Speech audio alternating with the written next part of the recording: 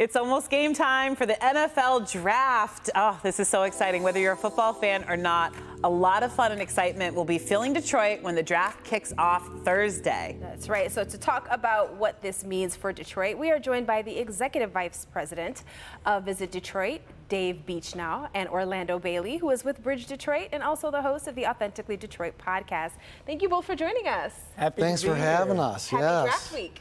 Yes, it is. Yeah. There's energy in the city and just so much excitement. I mean, people are just hungry for an event like this, and it's just so exciting to see. So we're thrilled, and a lot of work to do, but it's definitely draft week. Yeah. So here's the thing. The NFL Draft is putting a huge spotlight on Detroit, a national spotlight and an international spotlight, in my opinion. So do you think that this will open up people's eyes to what Detroit is truly all about and what we have to offer?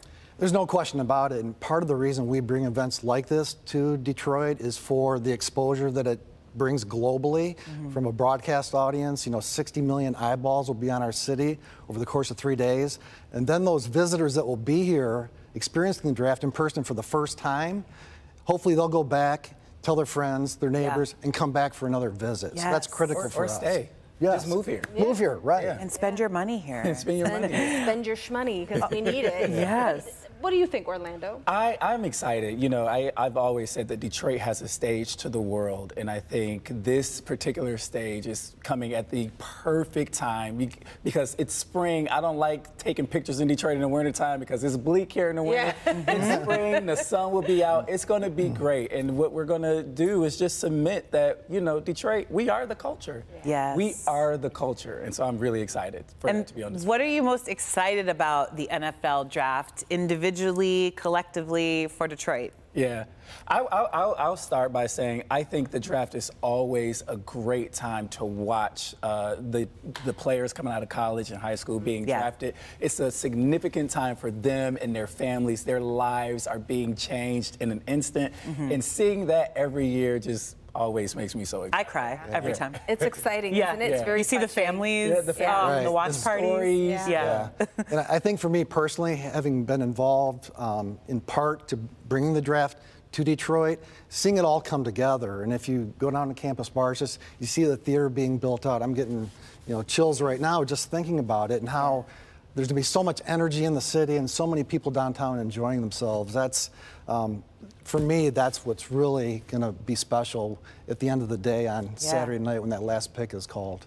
It's touching, and I can see you getting emotional over it because it is a big deal to have this happening right in downtown Detroit. It really is. It really is. Yeah, no question about it. When you talk about economic impact and what it means, but community impact as well, and the opportunity for a free event open to the public. And, you know, it is, by the way, a 3-day event, so Thursday night's, you know, round one, and that's going to be crazy downtown, but we certainly encourage people to come down Friday and Saturday, especially on Saturday. Bring the family, bring the neighbors, and really enjoy the whole experience. Tell Detroiters to suspend their expectation of like parking 5 seconds away. Yeah, that's not going to happen. It's not going to happen. Thank you for that PSA. Because it's no before you go. You might walk 10 blocks. It's going to be crowded. Let it go. I'm going to plug the NFL One Pass. The NFL One Pass is the resource for everything related to the draft. That's right. Good advice. Here's a question, because I'm someone who really got into football with the Lions having such an incredible season.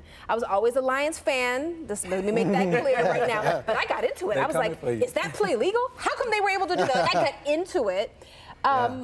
Because of the Lions' amazing season and because the draft is here, has that changed your feelings towards the Lions at all?